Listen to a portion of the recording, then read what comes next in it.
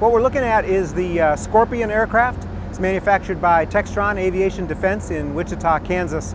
And it's a unique aircraft in that it was designed entirely by Textron Aviation Defense to fill a market that the company perceived was needed in ISR and light attack.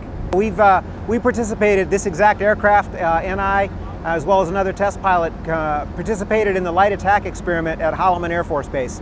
And so it's a high, hot, dry environment, and we were able to demonstrate the ability to do full takeoff weight missions, still climb to our service ceiling of 40,000 feet, and operate in that environment without any problem. On this specific tour, we've been doing demonstration flights all around this region the 2 weeks prior to getting here, and nothing about that has presented any problem whatsoever. We've never missed a sortie for maintenance, and we've been able to do lots of different ISR and light strike tasks for a variety of customers, and the weather has not presented any problem for this airplane.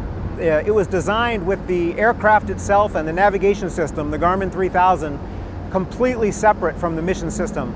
So any changes that anybody might want to make to the mission system, whether it's as simple as a change to the HOTAS or as complicated as a complete change out of sensors from electro-optical to SAR radar to some sort of an EW package, whatever you might want, whatever a customer might need, we can do without making any changes to the airframe itself or to the Garmin navigation system. The two are completely separate, so it gives you the opportunity, rather than aircrafts that are so tightly integrated that any change needs to retest the entire system, this gives us the ability to partition off the mission system, do whatever we want or whatever a customer might want, and with no risk to the airplane or to safety of flight.